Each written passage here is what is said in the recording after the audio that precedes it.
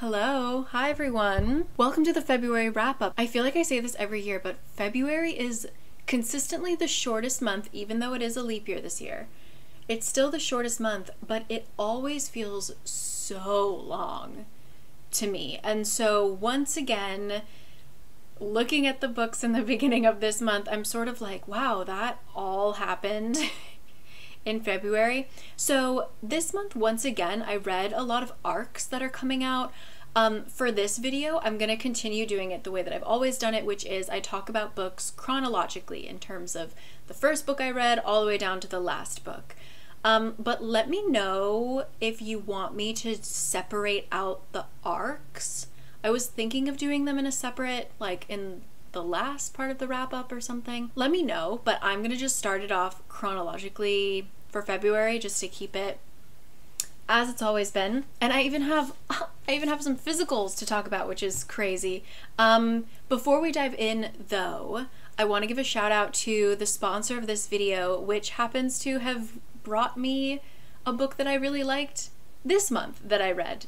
It was a January pick. So let me blast you to the future where I have some new books in my hands. Yes, hello. So this video is brought to you by the wonderful Book of the Month. You know them by now. Book of the Month is a book subscription service where a team of readers comb through all the new releases, which could be debut authors, authors that you know and love. I will tell you who is maybe on the March list. They pick their top books of totally different genres. In February, I read one of their January picks and it was a thriller. Sometimes I have read memoirs. As you will see, like, I'm trying to branch out. So there's something for everyone. You can pause your subscription at any time. They're always going to be hardcover and it's always going to be a low controlled price. So right now for March, you can use the code CHIRP, like a little spring bird. Use CHIRP to get your first book for $9.99. And when I tell you about some of the choices, the first one I got is Annie Bot. This is apparently for fans of Never Let Me Go and My Dark Vanessa.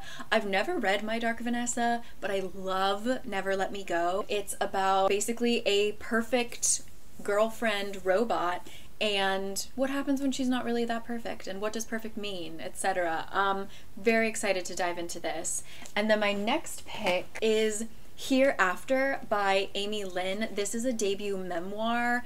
I'm trying to get more into nonfiction and memoirs this month, or this year, so I'm very excited to give this one a try as well. I will also say, so you can pick 1, 2, or more titles every single month, and one of the picks for this month that you can add on is A Fate Inked in Blood, which I know a lot of you guys are really interested in. So if you want to get that hardcover for $9.99, Book of the Month. You can use my code CHIRP. It will all be in the description box. Thank you as always to Book of the Month for supporting this channel. You know I love you so much. Love to you always. So let's get back to my wrap up. And now to dive in to what I read in February. Starting off, the reason why I was asking about should I talk about arcs at a different point is because we're starting off with an arc. And we're starting off with a DNF. This book was highly anticipated. I still recommend you giving it a try, but I was just really confused and just kind of disappointed in it, to be honest. This is, I'm scared to even talk about it, but this is To Gaze Upon Wicked Gods. This had some issues for me right off the bat. So one thing that surprised me is with the arc, there is an author's note at the very front, which I feel like is becoming a trend. We're getting a lot of like author's notes / disclaimers plus trigger warnings at the front of the book, which I feel like is usually a really good thing. I think trigger warnings across the board is in the beginning is a good thing. But this author's note actually made me really confused and eventually disappointed in the book, because the author talks about how this book is inspired by all the stories that she heard from her grandfather, and she always thought that these were like kind of mythical legends and there were just these monsters and stuff like that. But her grandfather was from Manchuria, and she slowly began to realize that no, the monsters were actually real people, and all of these stories are true. And so she talked about how this book was inspired a lot by the Japanese occupation of Manchuria. The Japanese did horrific, unspeakable things to the people of Manchuria, and it's something that, especially coming from the West, coming from the US, we never learned about. And so I was really excited, especially like living in Korea. I feel like I've learned so much about that era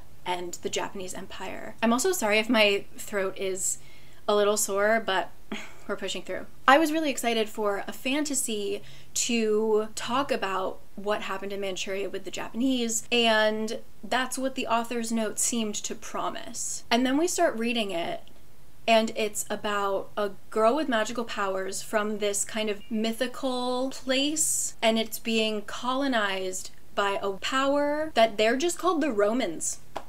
They're just from Rome.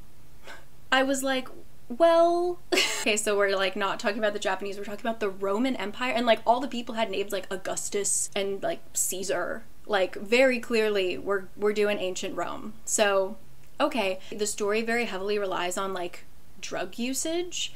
And so then I was like, okay, well then is it about the opium wars and like what the Western powers did very much do to China? Both things are of value. It just confused me that the author's note said one thing and not the other. Just in terms of the world building, I guess this was sort of my fault, but they were talking about the Romans colonized and like appeared and took over via airships and like this magical portal in the sky. For some reason that didn't translate into like, oh, they must have other technologies as well, because for the beginning of the story, it seems like we're in kind of like a technology-less society in this kind of unknown time period, but it didn't feel very techy, except for the weird airships that are vaguely talked about in the beginning.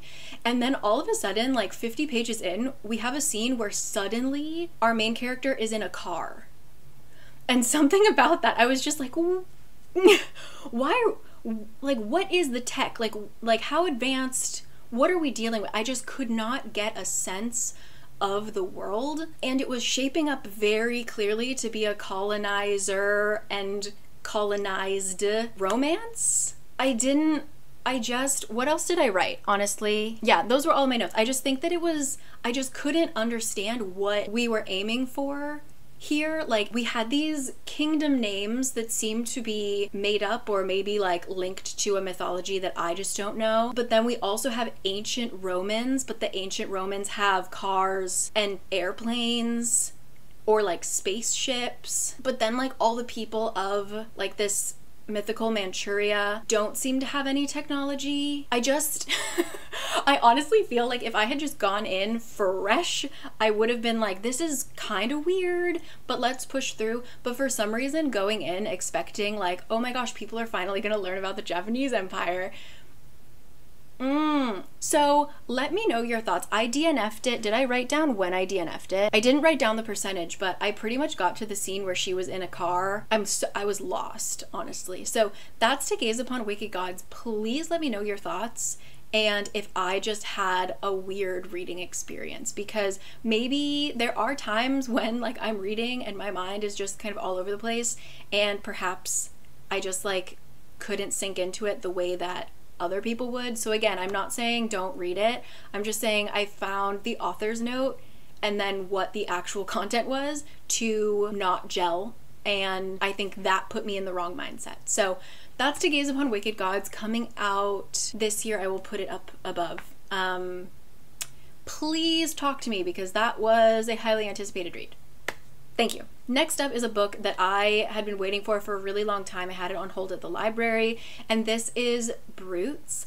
It was touted as being a mixture of The Virgin Suicides and I think Bunny, which I haven't read, but I did actually recently read The Virgin Suicides. It definitely has that feel. It's about this small community where one girl goes missing, and we are learning about the story through the eyes of these girls who are about a year or so younger than her in school. It's like this little friend group, this little squad, and they are obsessed with the girl who has gone missing. And based on the way that they're telling the story, they seem to know where she went, and no one else does. So we're like watching the search party, and then we're also getting these flashbacks told by the girls. And so it very much felt like the Virgin Suicides, how we have that story being told by these boys who are just kind of obsessed with the girls. Very similar. I really enjoyed it, especially the 60% mark. And then it took an almost magical realism turn, which I could have done without,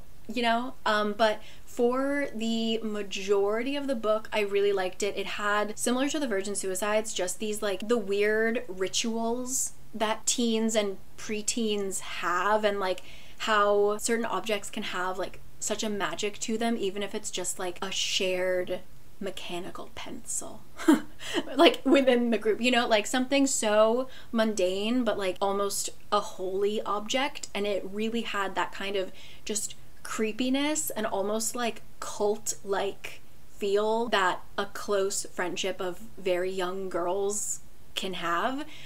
So it was just really wonderful writing and wonderful details, and I didn't love the ending. Like I said, it took a turn that I could have done without, but overall I still really recommend it if you like that kind of writing. Again, I haven't read Bunny, but definitely a Virgin Suicides companion book, I would say, and that is Brutes. Next up, this was a book that I found from the comment section of either an Instagram or a TikTok. So thank you to the people who did the work to get this book in my hands. I read Most Ardently. This was really cute. This is a Pride and Prejudice retelling, almost an exact retelling, okay? However, it is a story of if Lizzie Bennet was actually a trans boy named Oliver. Everybody is kind of aged down, I think, or maybe just like the Jane Austen characters feel old, but these are definitely teenagers. We have Oliver, and again, we have like the same cast and crew, right? We have Charlotte, Bingley and Jane have like the same story, if you know what I mean, but really the change is with Oliver and Darcy. I think there might be some historical inaccuracies, like if you look really hard in terms of vocabulary that they use or something like that, but it was just a sweet, good time. I will say though, just as like a warning, because Oliver is not out to anyone other than basically Jane and Charlotte for most of the book, he is dead named constantly.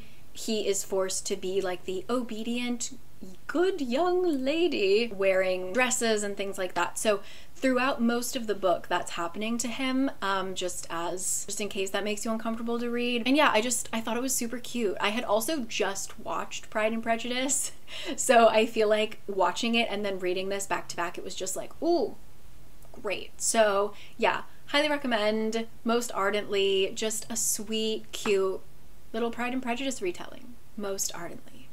After that, oh my god, I feel like I've talked about this a ton, so forgive me, but I finally read The Library at Mount Char. I've heard so much about this, and people all say it's like the weirdest book they've ever read, and so obviously I had to give it a try. I really enjoyed this, and I enjoyed it specifically because it reminded me of the Locked Tomb series, so Gideon the Ninth, Harrow, Nona, Where is Alecto, those books. This book is about a strange group of children who are raised by father. How do I talk about it without, I don't want to give too much away. What does it say online? Okay, so it does tell you this. All right, so basically their father may or may not be God or a god, and so they are raised, they like study his massive library, and they're each given a thing to study. It's kind of like, you know, Babel, where they can never like tell each other what they're studying because, you know, only God can have all the knowledge, right? But one day he goes missing. And what do you do when God goes missing? And full warning, this book has every kind of violence you can think of, okay? We have sexual assault that is described in detail. We have domestic violence. God, I don't even know what you would call, like, saying child abuse is too little a word, honestly. We have violence against animals, anything you can think of. It's described, and it's described in detail. So just know that going in.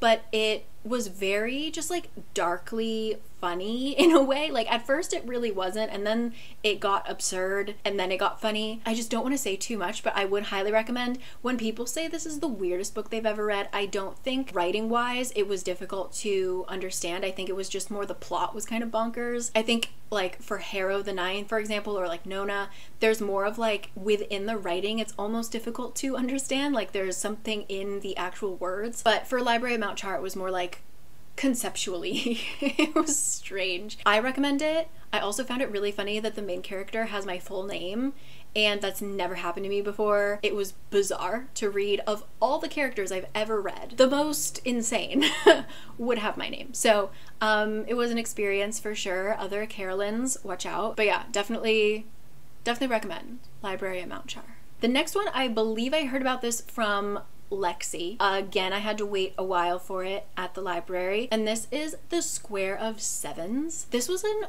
odd one. It was all about fortune telling, specifically through cards, and the life of this one girl in the 1700s in England, mainly in London and Bath. I was fascinated. I was so drawn in, and then I was like, I looked down and I realized I was only like 60% of the way through, and I felt like I had been reading forever. So for some reason this book felt really long. I do think there was payoff at the end, but there definitely was a dip in it, like kind of the last third of the book where I was a little bored. But I do just think if you like reading books in London, specifically in the 1700s, and it was also historically accurate. A funny thing is that in Most Ardently, which I just talked about, there's a scene where Oliver and Darcy and Bingley go to this place called the Bartholomew Fair, and I thought like, oh, they just made up the name of a fair so that they could have like a boys' day, whatever, you know? But then in The Square of Sevens they mentioned it, and I was like, no way.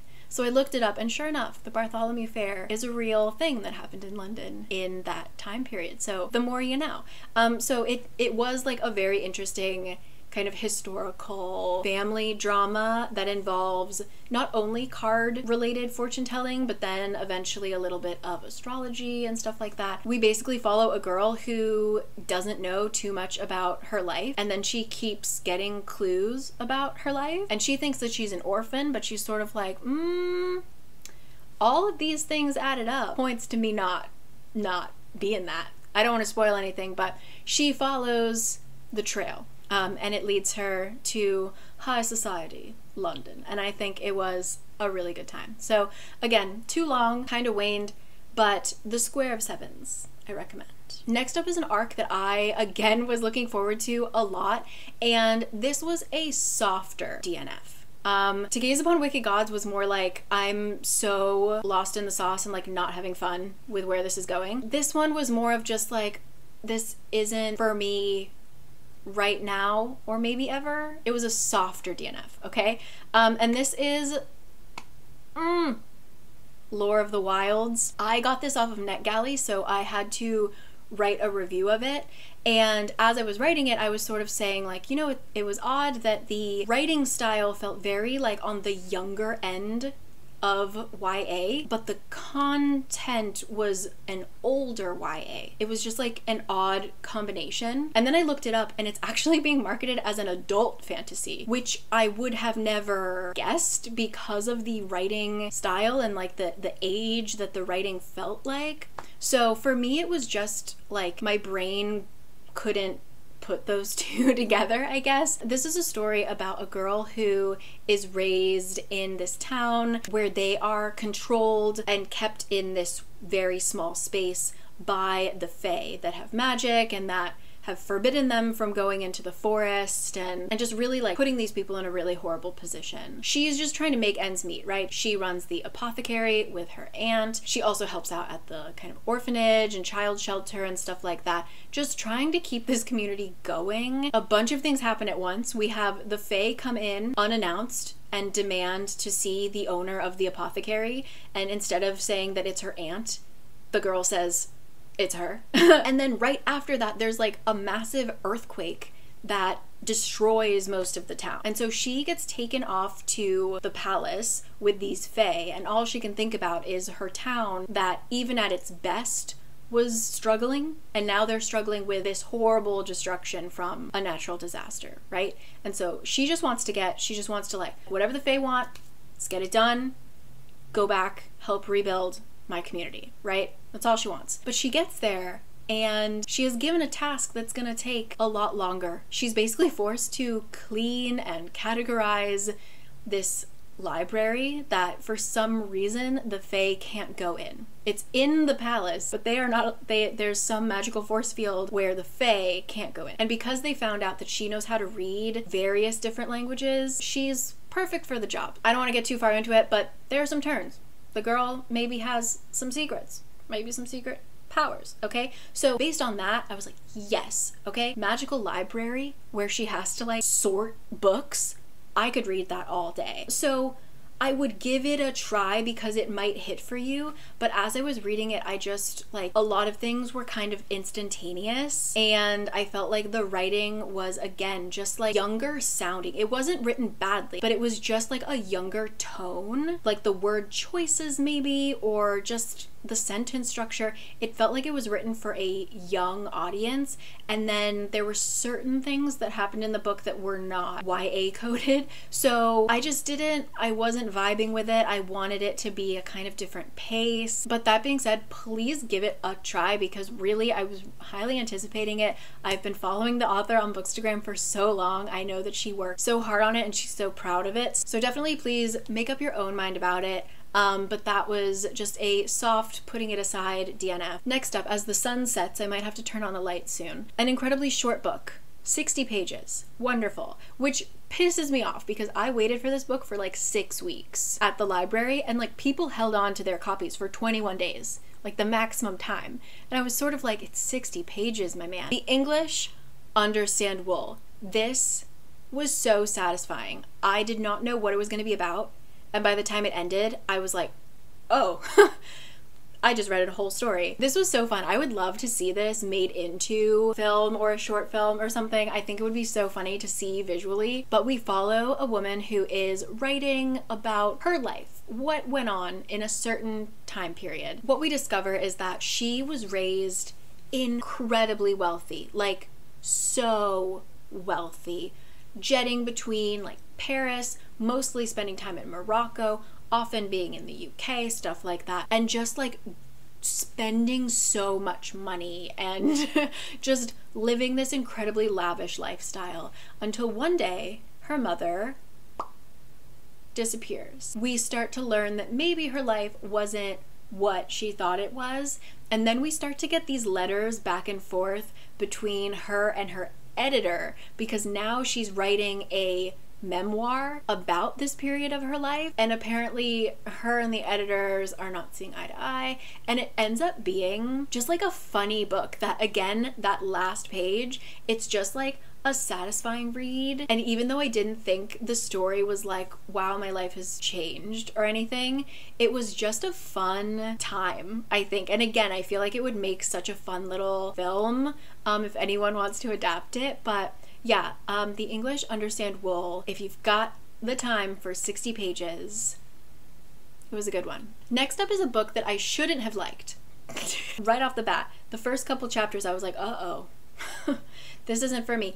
I don't normally like books about really rich kids, and I normally don't like books that rely heavily on talking about social media and like how many followers you have and oh my god, I just posted this thing. Those are typically books that I'm immediately kind of like about, and this book had that as like the center of the plot. And you know what? I was okay with it. I would save this book for Halloween. Read this during Halloween. Don't read it in the middle of February because it was a little bizarre.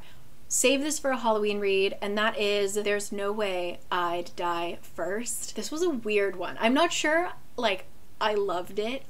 I love it as much as one could love a horror movie that they watched in the middle of February. This is a horror story about a girl who has this movie club where she mainly focuses on Black horror films. And so there's a lot of references to specifically to Get Out or Us, but a lot of others as well. And she is hosting like a huge party that's gonna like help boost her numbers. Like she wants to gain a certain following so that she can be like boosted to the next level, and like she wants to get into film school and like all this stuff. And so she's inviting all of her like super popular social media friends, and they're all going to have a movie night, and they're gonna like live stream it, whatever. Again, social media, they're getting the likes, getting the subscribers. So a lot of it bounces back and forth between like what is happening in real time and then also like podcast episodes. So it was kind of fun in that sense to read. She hires someone to come help for the event, and very quickly you realize that this person didn't understand the brief, maybe, let's just say, and it turns into a full-on horror film. I really felt like I was watching a film. That's one thing for sure. Like, it was written very much like it was gonna play out on a screen, and I really liked that part of it. I don't think like any of the messaging was super deep, but like I don't think it was meant to be. Like, this was just meant to be a slasher book and it did that. So I would say like only read it if those things seem to appeal to you. But if you are interested in horror, I definitely had a good time with it. Again, I felt it would have been really good if I read it in Halloween time. Save it for October, but there's no way I'd die first. Next up is a DNF that I only DNF'd because I ran out of time. Because I thought it was a short story. This was much longer than I thought it was, and that is Ring Shout. So I have read one of my favorite books actually from last year, Masters of Jinn, is by this author, and so I was immediately like, Ring Shout, yes, let's see what this is about. Super interesting. I will give it another try when I have the time, but I was at 30% and it was just not gonna happen in time for me. This is in an alternative America where we have the KKK, but then we also have the Ku Kluxers, or like the Klux Klanners or something. There's like different levels. So we have like the KKK, who are just like shitty humans. Okay, shitty's nice, but like humans. And then there's these other people who are like zombie vampire monster things, like actual monsters, okay? And it all revolves around Birth of a Nation, the film. And like if people watch it, they can get brainwashed and they become these like monsters. And so it's from the first 30%, it was just like people going on like a huge monster hunting spree. Like the first 50 pages were just like a stakeout where these girls were waiting with their guns to like shoot up some racist zombies. It was like darkly funny and weird, and I wanted to continue but I just didn't have the time. So that is Ring Shout. If that sounds interesting to you, like it was a dystopian, would I say paranormal, darkly funny, historical novel. I will go back into it. I will, mark my words. But that was as much as I read of Ring Shout. It also was written, they used a lot of this one particular language that is kind of like Creole, and it was so interesting. And you know when you read a book that has an accent written kind of verbatim and the voice in your head reads like that? I had that voice in my head for a really long time. So it was a very immersive book for the little amount that I read of it. I recommend it. Ring Shout. After that, another kind of shorter book that I had to wait a long time for was Drive Your Plow Over the Bones of the Dead. I have heard so much about this book, finally got my hands on it, read it in like 2 solid sittings, and I didn't expect it to be funny. Like, I don't know what I expected out of this book. I went in knowing nothing, and it was actually like a kind of, especially in the beginning, like a kind of funny, darkly funny book. It's very satisfying. It's about a woman who lives on the Polish-Czech border, and it's an area where a lot of people have their like summer homes, but she stays there over winter. She lives there full time. She just kind of like shuffles to everybody's house to like check on it, make sure it's safe over winter. And there's like 2 other people in her neighborhood, and in the very beginning of the book, one of them dies. We follow her through, like there's an investigation and she thinks some things have happened and no one's taking her seriously, and then like more people start dying, and it just starts to get a little absurd. Like there's definitely, you start to question the narrator and like, wait, what's going on? Yeah, I thought that the ending was really great, and again, I didn't expect it to have a dark humor to it, but it definitely did. And an easy, great read. That is Drive Your Plow Over the Bones of the Dead. Oh my gosh, yay, I'm so excited. Next up, I finally read Emily Wilde's Map of the Otherlands. I did a quick reread of the Encyclopedia of Fairies so that I could dive into Map of the Otherlands. My critique remains the same with Encyclopedia of Fairies, is that the pacing was really bizarre. I felt like there was a false ending. Basically, in these books, we follow Emily Wilde, who is a researcher of fairies, and in the first book, she's working on her Encyclopedia of Fairies, and she needs to do some research in this island that's like in the Arctic Circle off of Norway somewhere, and she stays there for a few months, I think, to do research on the fairies in that area. It's just like a cute little like small town, I almost said small town romance. It's not. It's like just this small town that slowly warms to her with all these like very strange characters. We also have her research partner, who is not technically her partner, but he just like shows up wherever she is, and he is a hoot. I've heard people say, and maybe I said it myself, that it's a little bit Howl's Moving Castle, like Howl and Sophie, but if they were reversed. Like I feel like, well, you know what? No, I actually think that the main male character is like Howl and Sophie at the same time. And I think that Emily is just a really fun character because she's not a typical female protagonist whatsoever. She reminds me a lot, actually, especially in the second book. If you ever watched the TV show Bones, which I love, I'm doing a very slow rewatch of it right now, actually. She reminds me a lot of that, like, or almost like in a Sherlock Holmes way, where she is so focused on like the case or the research that she ends up being socially very strange and sometimes a little rude. I really liked that about her. During the Encyclopedia of Fairies, there's like a quest that she goes on, and when it finishes, I kind of think like, oh, well that would be like a good ending to the book. But then there's like another quest that happens, and so I think that way of writing kind of made the book a little strange just in terms of that pacing and like general storytelling. That did end up setting up some things for the next book, so I understand. But I think the second book, she really got the story to be just like a perfect, like it just had that perfect arc to it. I never felt like it lulled. This one, we are searching for a magical door to the fairy world, and it takes us to Switzerland. And I mean this in the best way. The plot for this book, and sort of the encyclopedia, but mostly for Map of the Otherlands, I feel like these plots feel small, but like I said, in a good way. Like it didn't feel like an epic fantasy. It just felt like this episode in their lives, and it was like quaint and just, I don't know how to describe it, like other than just it felt small but wonderful. And I really enjoyed it, and there was a lot more dog content in the second one, and it was like funnier. I don't know, like just overall I think that I liked Map even more than Encyclopedia. I highly recommend them to you, especially if you love a female protagonist that is not the stereotypical quirky, funny, strong girl. You know?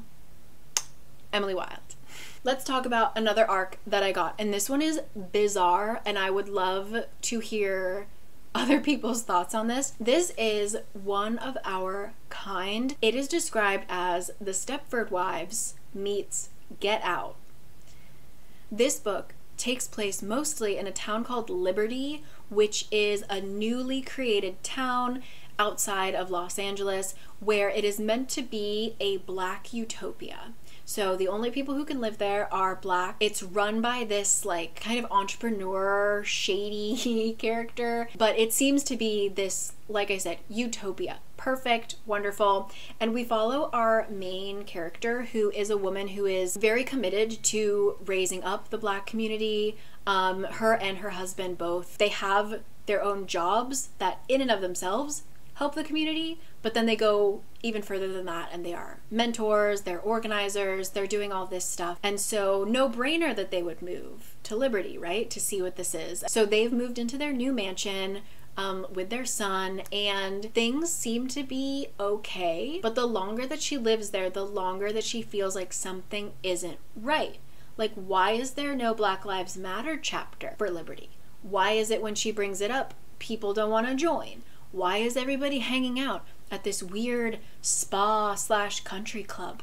And like, why does it feel low-key culty? And like, why, just like, there's things that don't make her feel good, but there's also things that make her feel really good. Like the fact that her son can go to elementary school with all Black teachers that like don't talk down to him, are never going to question him in terms of like, is he smart enough? You know, like it eliminates so many hardships of his life. As things go down, I mean, it's compared to the Stepford Wives and Get Out, so like, but I found it to be really like interesting, and like overall I liked it in terms of it being like this kind of horror, this contemporary horror story. And in the author's note at the end, she very specifically said like she wrote this book to start a conversation, and I think it will do that, because I don't know if this took a stance. Like, it sort of made even our main character, she was kind of imperfect. Like, she was a little over the top. There were many times where she was very judgmental of other, specifically Black women, judging their hairstyles and judging their choices and stuff like that, or judging, you know, their social media and stuff like that. And then on the other hand, we've got like a different turn. And it just like wasn't clear. I don't think the author really took a stance in terms of like, maybe the stance is that just like the Black community cannot and will not be a monolith, and there's no right way to engage with like your community. I'm not really sure, but I would just really love, once this comes out, I'd love to hear from like other Black book reviewers of what their takes are, because for me, I was just sort of like, I'm not sure what, in terms of like what lesson I'm necessarily supposed to take out of this. I think just as a book, it was written very well and very engagingly, and I was very creeped out the whole time. But in terms of like, what did I walk away from it with? It was really just questions and the eagerness to listen to other reviewers, specifically reviewers from the Black community. So I think that she accomplished what she wanted, which was like, let's start a conversation about things, and she did it in a ballsy way. So that is one of our kind. If you have read it, please let me know your thoughts. And then I read another arc. I was really down about my NetGalley review percentage. So I worked really hard this month to read those books to get my percentage back up, and it worked because I ended up getting the Allie Hazelwood arc. So you put in the work, you get something back. So another arc that I read was When Among Crows. This was written by the same author as Divergent, who I have never read Divergent. I've never read any of their other work, so I don't know what their regular writing style is, but this was, I thought, really good. It was quite short. That's one complaint that I have, is that I just really wanted more. I would love for her to make more work within this world. And I also made a TikTok about it, comparing it to One for My Enemy in the kind of aesthetic that it had. When Among Crows follows, how do I even explain this book? Opening scene. We have this like god creature that is meant to guard this flower that only blooms one day a year. And this random guy, like just normie human guy, comes in and he's like, hey, sup, I would like to pick that flower, please. And the god is like, okay, you gotta fight for it. You can't just pick it. It's not gonna be easy. And he tries to pick it anyway, goes through this horrible trial, and for some reason he's allowed to pick it. Like whatever, the like magic scans him and is like, actually his heart's good, so there you go. So then he embarks on this adventure that is kind of too difficult to explain, but it's a lot of like underground dealings with a bunch of different kinds of people, like vampires and this kind of thing. But it's strongly linked to Polish mythology. We've got Baba Yaga, we've got all these people. So there's a lot of like Polish language in it, just like a lot of Polish myths that I thought was really interesting. It was just a good time. It was very urban fantasy, grungy. It takes place in modern day Chicago. It was a lot of like late nights, dripping dirty alleyways, underground nightclubs that are also fight clubs and stuff like that. I just enjoyed it. I again wish it was longer. I could have gone like another 100 pages. I really recommend it. Almost made me want to read Divergent, but I feel like I already have, based on how much knowledge BookTube has forced down my throat about that series. So When Among Crows, I will put when it's coming out up here. Also recommend. Took a break to turn a lamp on because we still have more to go. I can't believe this. I read so much. To be fair, a lot of these books were shorter. The next book I read, this is a standalone fantasy, right? Yeah, I'm pretty sure this was a standalone that could be continued, but I liked it as it was. And this is The Infinity Alchemist. This is a story about a world in which there are alchemists, but only certain people are allowed to be alchemists and to use their powers, and anyone who studies by themselves is in deep trouble. And our main character studies by himself, obviously. He is unable to attend the university that he wants to go to, the academy that is where all great alchemists go.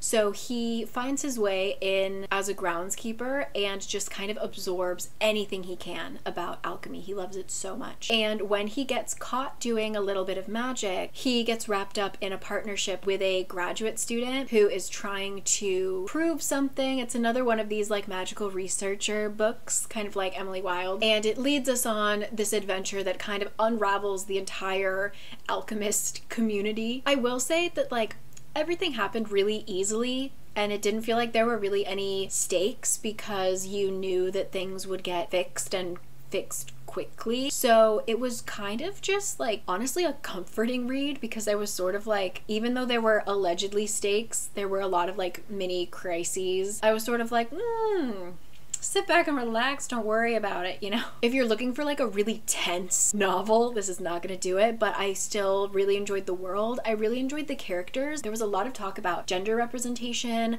Our main character is trans. Our other main character is so gender fluid that they're constantly switching pronouns. And I believe even like physically they're changing. Like it all was linked to your past lives. It was really interesting like what they were talking about, and so a lot of the story actually was just revolved around the characters and their lives. So it wasn't like a gripping edge of your seat novel, but I still really liked it for what it was, and I think it's really valuable, and I had a good time with it. So that is The Infinity Alchemist. My next read, I read so many books that had like Halloween themes. I don't know why I was reading so many horror books or like vampire books this month. I finally got my hands on The Vampires of El Norte, and my battery is dying. I'll be right back. Okay, Vampires of El Norte. I loved this much more than The Hacienda. I can't pinpoint why exactly. This follows a girl who is raised in a very wealthy like ranchero family, so she's a landowner, and then there's all of these people who live on the land and work the land for her father. And one day she happens to be out at night and she gets attacked by something. How do I talk about this without spoiling? I don't know how much I'm allowed to say. So yeah, this takes place in the 1840s in Mexico, in northern Mexico. Okay, I guess this isn't spoiling it. All right, so she is believed to be dead. She looks dead. She is dead. All right, and so her lover, who was going to propose to her, like his whole life is structured around getting enough money to buy land so he can be worthy of marrying the ranchero's daughter. It is so sweet. And then he's like, holy shit, she died, and maybe I'm at fault. So he runs away, not knowing that she in fact woke up alive. And so many years pass.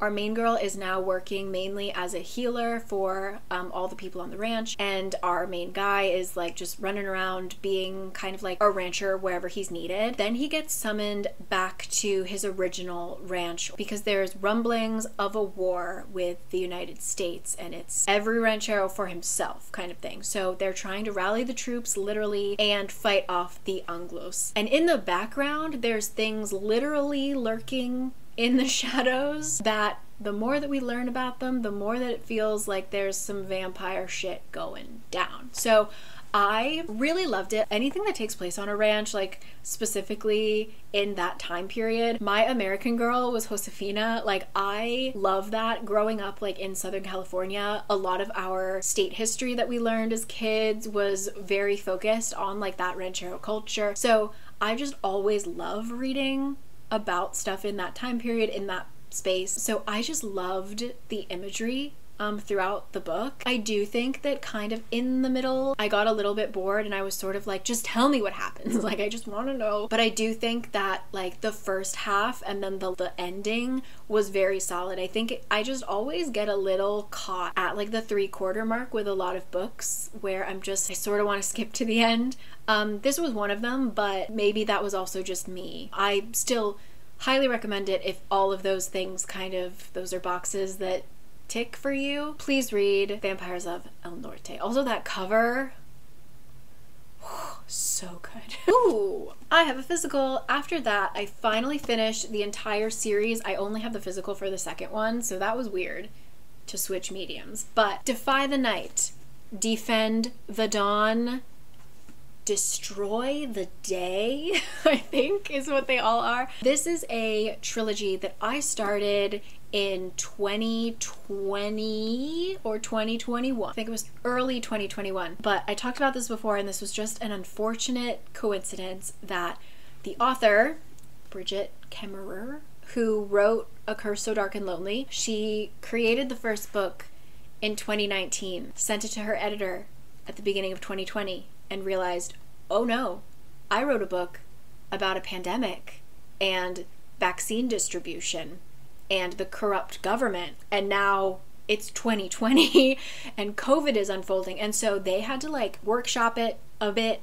But at the end of the day, the core of this book is still about a pandemic and vaccines and corrupt governments. So that was like a difficult book to read in 2021 when myself and others, especially here in Korea, were struggling to get vaccines, and like it was just I wasn't in the right mental space. I thought it was good. I thought it was a good young adult fantasy, but I just thought like time and place, not for me. 2021. So I put it off until the last book came out and read it all in one go. So I will say that this was definitely a trilogy that was supposed to be a duology. It feels this book in particular was a very strange turn of events, but I didn't hate it. We're basically following a girl who lives outside of the palace, and she and her partner are constantly breaking into the royal quarter, stealing the extra medicine, and bringing it back to the people who can't afford to get that medicine by themselves. Like, they give you a very minimum amount, and then if you want any more, you have to pay more.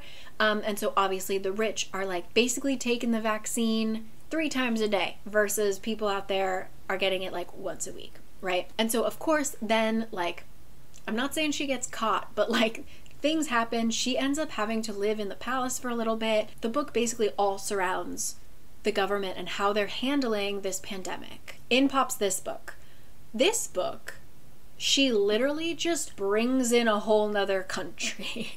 She's just like, how can I tell this story longer? In this book, we get a visitor from another kingdom that for some reason isn't having a pandemic, and they may or may not have a large quantity of the materials that is needed for the vaccine. But of course, we're not getting that for free. They have something from our kingdom that they desperately need. He's a shady character, this ambassador from another land, and so we end up traveling to a completely other country. And so this book and the next book in the series, the finale, honestly takes place mostly not in, actually, wait a sec. Okay, yeah. This book and the next book take place mostly in a different setting than we had at all. This book is mainly on a ship, and it feels very piratey. So it's very different. I do think once I got over that kind of jostle of a, whoa, we just added a whole nother book to this trilogy, I did still enjoy it. I think that it was a very good young adult book. Like, it definitely read a little young, and I think that's okay. It was all very fade to black. I think too many things were fade to black. I will say some of it was done for like dramatic effect of like, oh my god, did he die?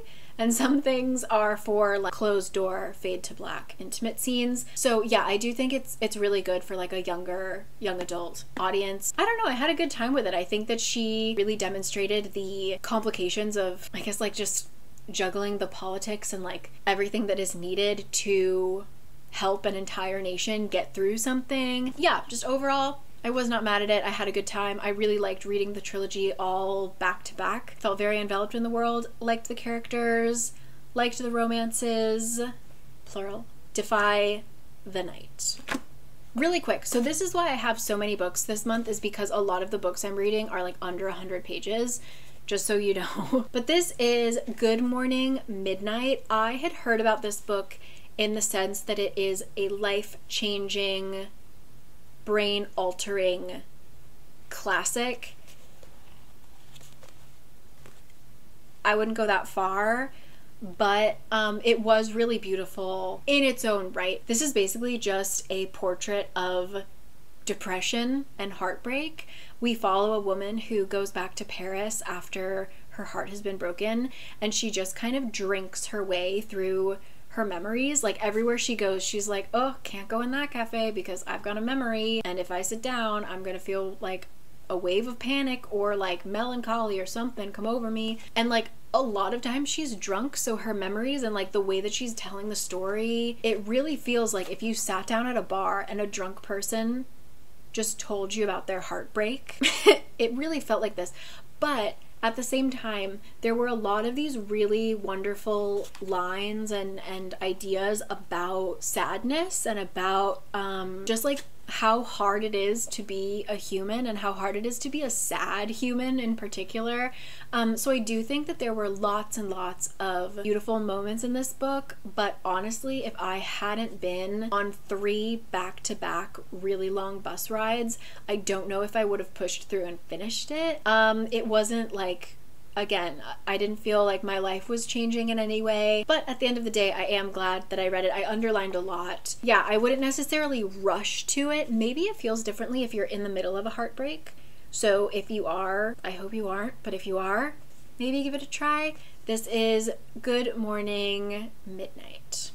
And my last arc that I read was The Haunting of Velkwood.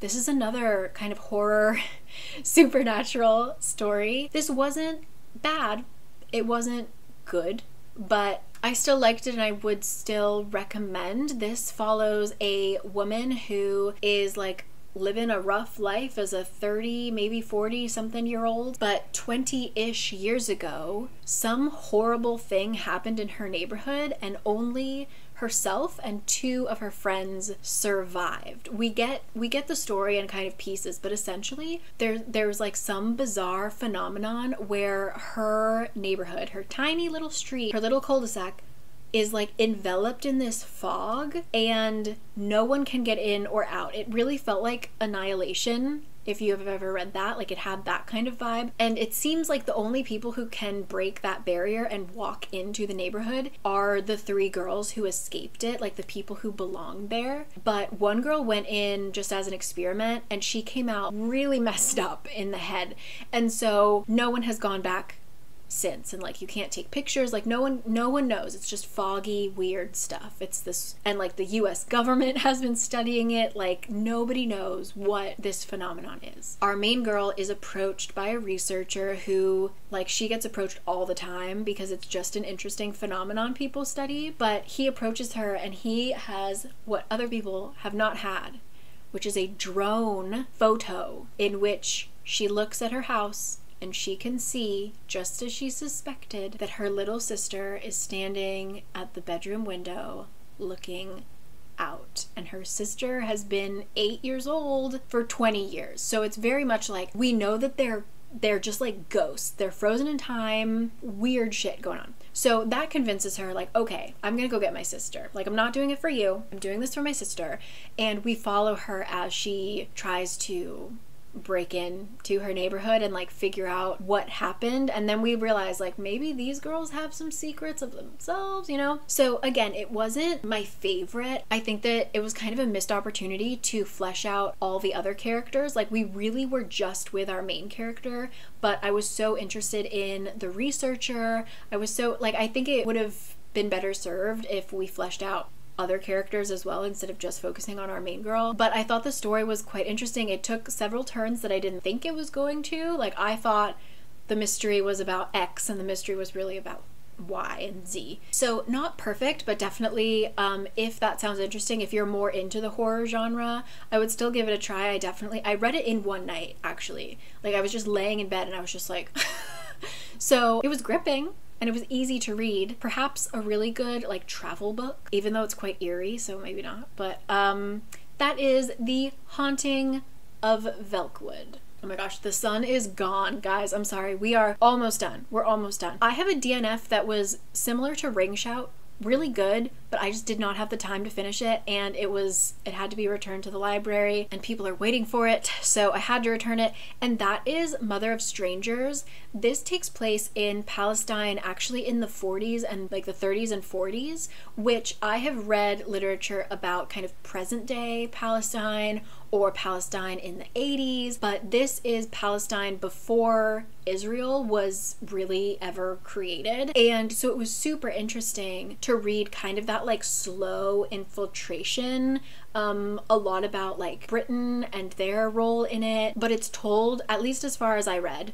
it's told through the eyes of this young boy who's just a brilliant mechanic slash engineer. His whole focus is just like getting enough money so that he can buy a fancy suit so that he can propose to the girl that he's in love with. He's 16, she's like 13. Like, these kids are not getting married anytime soon, okay? But he's still like, he's dreaming big. And so for him, he's like, well, I really want to make money, so I need to work with these like Europeans, but I also want to defend Palestine. And so he goes to all of the protests and things like that. It's just very interesting seeing his life. So I only got so far, but I do recommend it if you're looking for more literature on Palestine. Learned a lot. It made me want to eat a lot of oranges.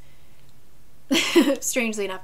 That is Mother of Strangers. Really quick, this is a very recently released book that I've been waiting for, and that is The Blueprint. It was compared a lot to Octavia E. Butler, so I was like, say less. Yes. I will say I felt feelings about this book because the night before I started it, I watched American Fiction, which I highly recommend, and I'm waiting to get that book from the library because it's based off of a book. But American Fiction, to sidetrack, is a film about this author who is just not getting published because he's a black man, but he doesn't write about the black experience in the way that like the white public wants him to. So like these horrible stories about like growing up on the streets and like gang stuff and jail stuff, like all this, he's just like, that's not me. I'm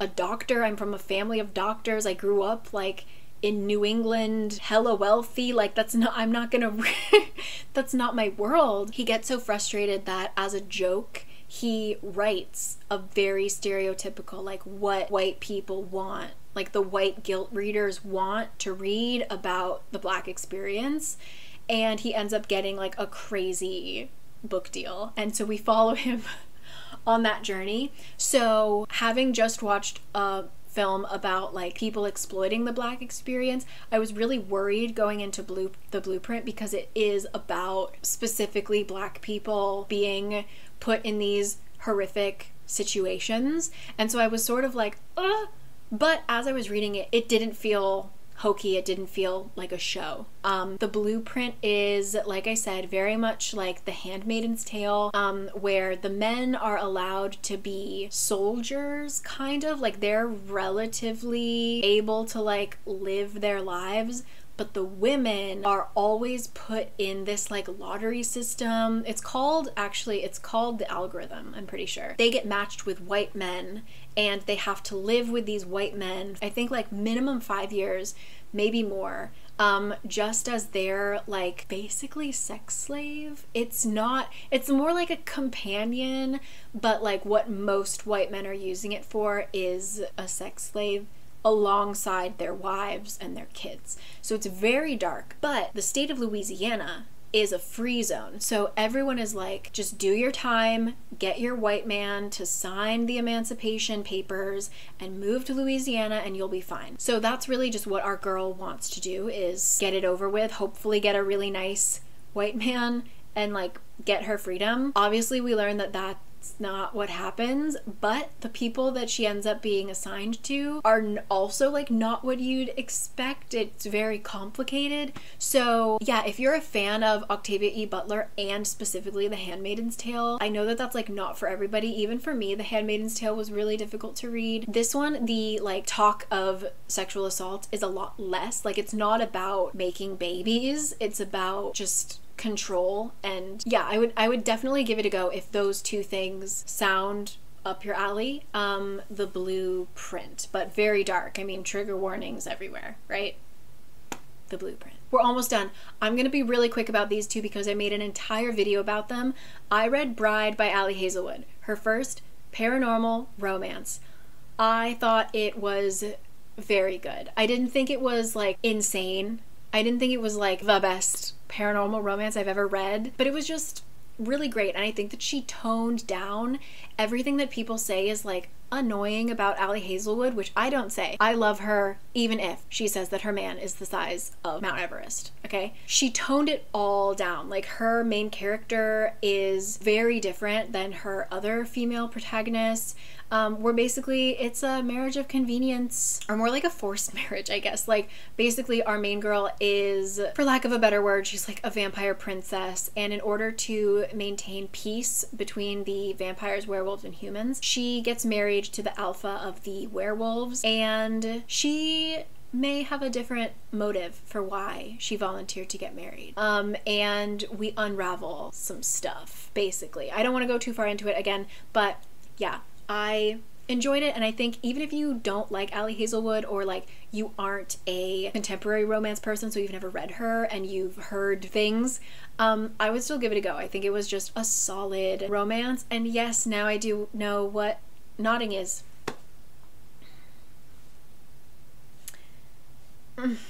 After that, I read Funny Story, which is actually, ooh, that's an arc too, sorry. It's coming out very soon though, I believe, and this is by Emily Henry.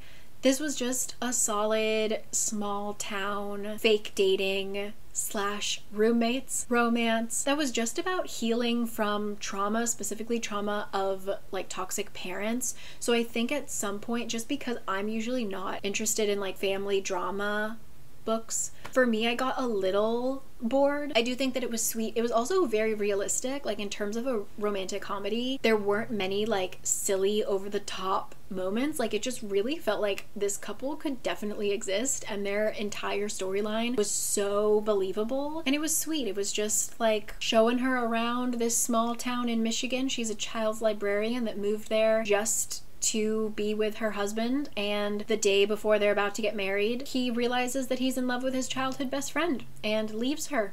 He's like, yeah, I'll give you the rest of the night. I'm gonna go sleep at my new girlfriend's house, but you can be out of here by tomorrow, right? So we're dealing with that trauma and trauma of bad parents, and it was cute. It was fine.